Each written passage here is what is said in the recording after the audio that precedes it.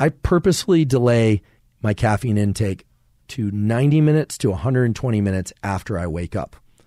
The reason I delay caffeine is because one of the factors that induces a sense of sleepiness is the buildup of adenosine.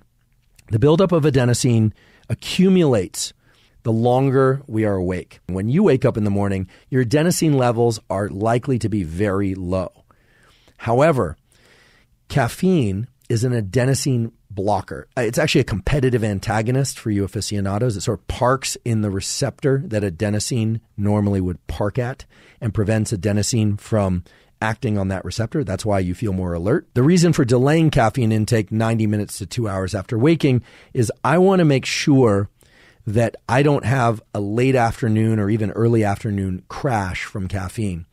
One of the best ways to ensure a caffeine crash is to drink a bunch of caffeine, block all those adenosine receptors, and then by early or late afternoon, when that caffeine starts to wear off and gets dislodged from the receptors, a lower level of adenosine is able to create a greater level of sleepiness.